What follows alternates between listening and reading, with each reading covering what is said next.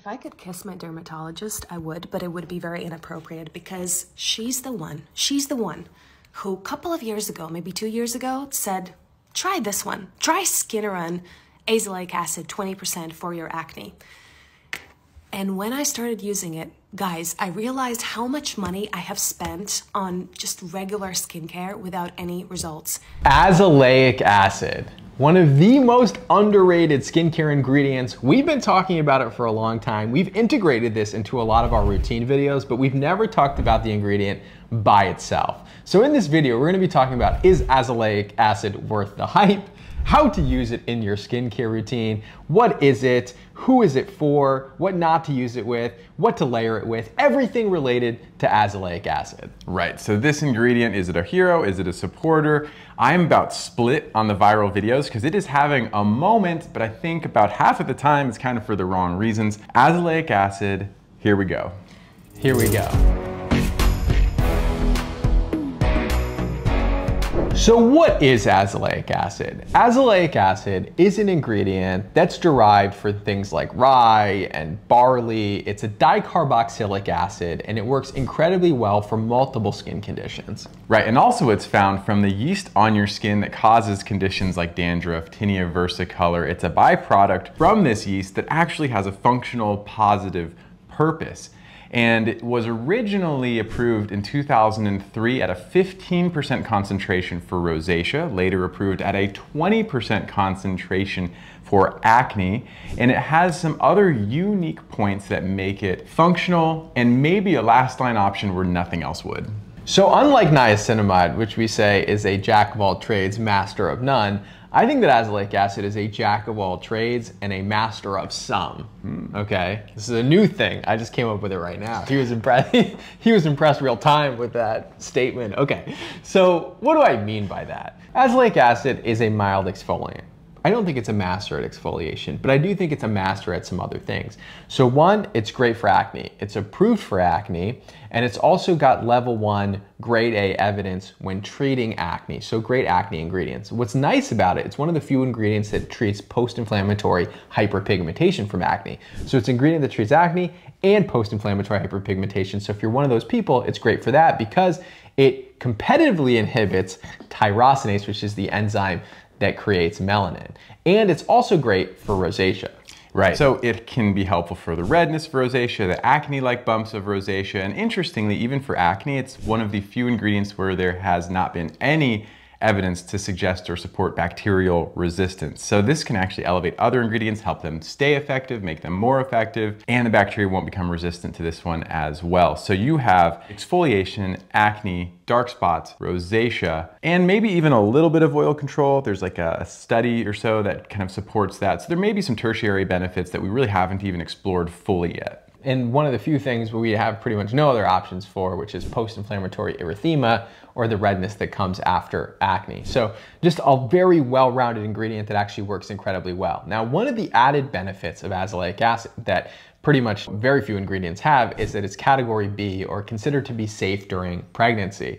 So for a lot of the conditions that occur during pregnancy, whether it's acne, whether it's melasma or otherwise, azelaic acid can be a perfect solve for this because it does so much. So a lot of people can switch from their retinol to azelaic acid during pregnancy and then switch back to the retinol afterwards if they so choose. So azelaic acid's even safe in those conditions. Yeah, and this is going to be actually more and more of a problem because not only are ingredients not tested in pregnancy, which is, I guess, fairly reasonable, but they also have gotten rid of the historical pregnancy categories. I think this was now 5+ years ago. You will have even less guidance moving forward in terms of what ingredients are safe in pregnancy. So having something that had been historically categorized as category B is exceptional. It will become even more rare, kind of like a Gen 1 Charizard or something. My son's into Pokemon. So like the longer this gets— Pokemon's coming back? Where have you been? I guess your daughter is like, she's only 0 years old, but yeah, Pokemon is infinitely bigger than when we were kids. So anyway, category B ingredients are going to become more and more rare over time. And so this is a hero for that person. So all that being said, who would I not use this for? That's tough because it is really well-rounded. I have some patients that will say that azelaic acid stings their skin.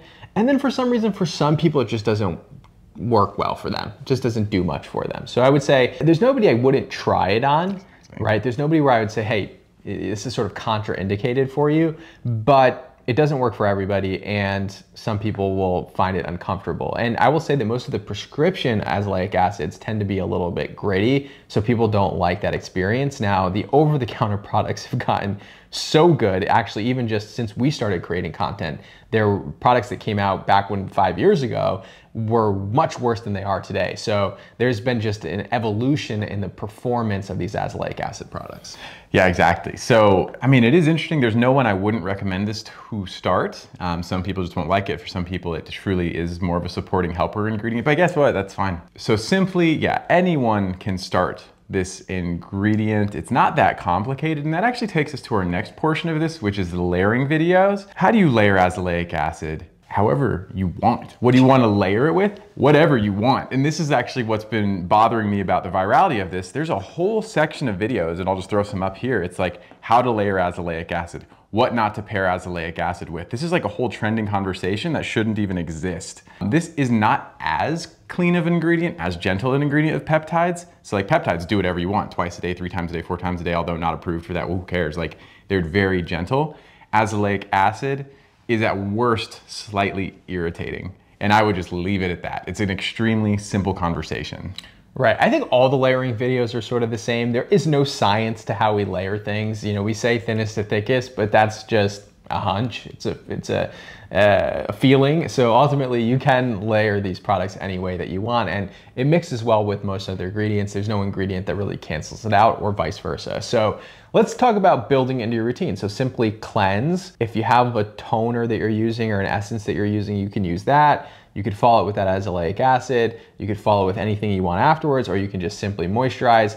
Me personally, when I'm prescribing it to my patients, I generally say cleanse, apply your azelaic acid, moisturize at night. In the morning, cleanse, apply your azelaic acid, apply your moisturizer and sunscreen, and that's really your entire routine. You can use it twice a day. I say start off once a day until your skin gets used to it, and then you can actually increase it to twice a day. This is especially helpful for people who have rosacea or acne, and then for people with dark spots, I usually tell them to use a retinoid at night and azelaic acid in the morning, just so you're getting the benefits of 2 different ingredients that target dark spots by different mechanisms. Yeah, exactly. So layering, just keep it in your same basic order: cleanse, treat, protect, thinnest to thickest.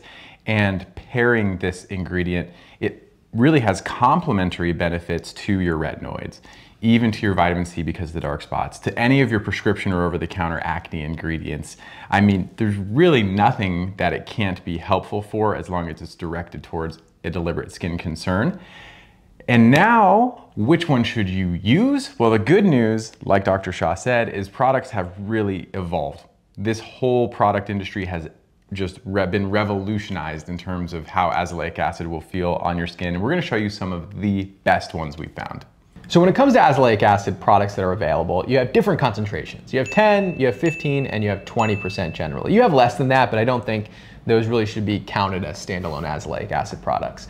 Now, the azelaic acid 10% is very common. It's available over the counter. It's available from regular brands. And then 15 and 20% were historically only available by prescription. Now, there are a few 15% that have trickled into the over-the-counter space, but let's talk about the 10% that are widely available, and then we'll talk a little bit about the prescriptions. Now, I do say that most of the studies, especially by the pharmaceutical companies, have been done on that 15 to 20%.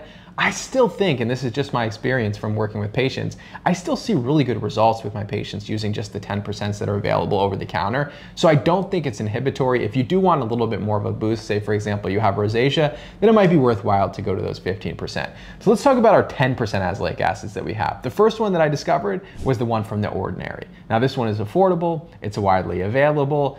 It is a gritty, bad experience in my mind, but it was the only thing that was available when we first started creating videos, and so you know, I think we've made a lot of leaps and bounds since then, but it's still very affordable, still a good option, will still work for you. The next one that I discovered was Paula's Choice 10% azelaic acid, a great formula, an improved formula compared to The Ordinary, except this one has salicylic acid in it, which makes it not safe to use during pregnancy, and then no longer becomes a universal recommendation. And then the next one I discovered was from Naturium, which was a more elegant formulation, still relatively affordable, and an improved formulation over the rest. And then we also have 2 new azelaic acid 10% that came out, which I think are improved in texture over any ones that came before. So we have the one from Anua, which is a Korean brand, which Dr. Maxfield doesn't like the tackiness of this formula or tackiness of the Anua formulas in general. But when it comes to azelaic acid, which is very difficult to solubilize in formula, this feels like a straight hydrating serum. It has zero grittiness to it. It blends in so nicely. And I was quite frankly shocked at how nice this product was. He stopped mid-sentence before shooting when he applied this product and said, wow. Like we were talking about something else and he interrupted himself because he was blown away by the texture of this. And so for me, you know, it is amazing as an azelaic texture, and that's what he pointed out to me. He's like, yeah, but for an azelaic acid, it's incredible. And I agree. The only thing I don't like is similar to their TXA product. It's like a little bit sticky, tacky. It doesn't have the body that I liked out of the glycerin from the other one. So I'm just not the hugest fan, but it's very subtle. I think it's actually aesthetically very good. And I did already apply it to this hand and it dried, so the tackiness completely goes away over time. So that was my only knock on this one. It's also kind of a beautiful color and packaging. I love their packaging and Anua packaging. Worthless in terms of how it affects your skin, but I love it. Some other ingredients in this formula that help to support it, you have glycerin, you have allantoin, you have green tea, you have aloe, you have a little bit of niacinamide, you have centella, you have beta-glucan, squalane, so ceramides. It really is stacked with kind of everything. The only thing in it actually that I would say that some people are not going to do well with is propylene glycol. Some people don't do great with propylene glycol. And that's probably why you're getting some of the texture issues that maybe you don't like as much. It's funny, that's actually too bad because that is a stacked list that really all does comprehensively and completely move towards one purpose. That's a killer formulation, and from a price standpoint, just pull that up here, let's say $22 online. And then we can contrast that to the comparator formulation, which is the Azelaic and Kojic from Advanced Clarifying Serum from Allies of Skin. So this formula is just amazing. They were able to solubilize azelaic acid into just a sort of a beautiful, beautiful texture. There's no grittiness to it. When you apply it to the skin, what you'll notice is if you look at it, there's almost like a milkiness, and it almost looks like it's going to be gritty, but then when you apply it, it really is just so smooth. Now this is 10% azelaic acid, but it packs a much heavier punch. I also love this packaging. I think it's absolutely beautiful and premium. It makes it a little difficult to read the bottle, but 1% kojic acid, 10% azelaic acid, 3% hexyl resorcinol. So just an overall good formula for dark spots. A little bit, I would say a little bit, very expensive. Yeah, so this one, let's say, is $100, depending on whether or not the discounts are those like permanent discounts where the price is always crossed out. I'm not sure. But 90 bucks, 100 bucks, texturally, as usual, crushed it. Allies of Skin never skimps on formulations or aesthetics, but you do pay for it on the back end. Absolutely. Now let's move on to our 15% azelaic acid serums. We have one that's available over the counter. We've talked about it a few times. This one is from Theramid. It's called Acid. It comes in a red bottle. I used it for actually a very long time. Since we moved, I cannot find this product anywhere. I'm just gonna have to buy it again at this point. Really a nice formula. Comes out white. It's hydrating, but at the same time, maybe slightly a little bit more gritty. I wouldn't say gritty, but it stings a little bit, maybe because it's a little bit too strong for me. But when I apply it, there is a sensorial experience that's not perfect, I would say. Yeah, and I feel like almost it's coming down too hard on it, but now in the world of these other two products, I think it's a fair criticism. Previously, it was just so far ahead of anything else, whether it was prescription or over the counter. It was just like the azelaic acid product. And because of the prescription strength in terms of 15%, especially when you're looking at rosacea, again, just a standout in the category. Aesthetically, it was excellent at the time. It is still very good on the skin if you're looking to anchor on effectiveness and you want to stay over the counter. It's great. This one comes from Spain, I believe. So, you know, it's still a superior product, I think, overall. And if you want more effectiveness, that's the one to go with. Absolutely. So just phenomenal product at the prescription level, available widely over the counter. We'll put some links below so you can find all the products that we're talking about instead of having to screenshot and go dig around. We'll try to make them a little easier for you to find. And then you can get them in prescription 15% and 20%. So you can go see your dermatologist. You can also check out Script. I believe you did launch an azelaic acid. We did. We have a couple different derivations. We have standalone azelaic acid, azelaic combined with spironolactone. So there's different ways to get it. Okay, cool. So if you want to stack it with something else, you can check out scriptderm.com. This is a prescription service available in most US states. So this is really only available for our US followers. Maybe one day worldwide, I doubt it. The technical legal issues with that. Even doing it in the US is actually really quite complicated, but you can check out a prescription strength without having to go see your dermatologist in person. You can see a dermatologist online through ScriptDerm to get your azelaic acid, which also is stacked with some other ingredients to make it even more effective to target your skin concerns. But those are our favorite products. I'm glad to see more azelaic acid products out there. I'm glad it's getting some of the hype that it deserves. So would we say azelaic acid overrated or underrated? Maybe we do it by skin problem. Oh, okay. So first, when it comes to exfoliation, overrated or underrated? Overrated. When it comes to acne scars, overrated or underrated? Scarring, physical scarring, overrated. When it comes to dark spots, overrated or underrated? Underrated. When it comes to rosacea, overrated or underrated? Underrated. When it comes to anti-aging, overrated or underrated? Overrated. All right, there we go. So definitely underrated for the two main concerns, which are dark spots, acne, and rosacea. It's an absolute monster when it comes to those three ingredients. We love this ingredient. Try to incorporate it into your skin routine. If you're new to it, start out once a day, then increase to twice a day. You can start out at 10%. If you see good results with it, you can increase to that 15 or 20% if you would like. And there are some great formulas out there. Thank you all so much for tuning in. Please like, comment, and subscribe, and we'll see you in the next video. We'll see you next time.